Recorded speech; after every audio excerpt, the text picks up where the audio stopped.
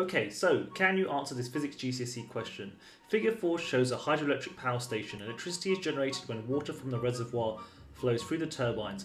Write down the equation that links density, mass and volume. Hopefully you can remember that density is equal to the mass divided by the volume. Yes, rho is equal to m divided by v.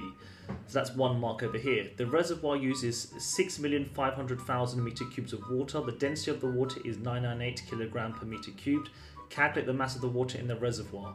Right, in order to tackle this problem, guys, you've got to use the formula and rearrange it to make mass the subject. So we know that density is equal to mass divided by the volume. Therefore, the mass is equal to the density times by the volume over here.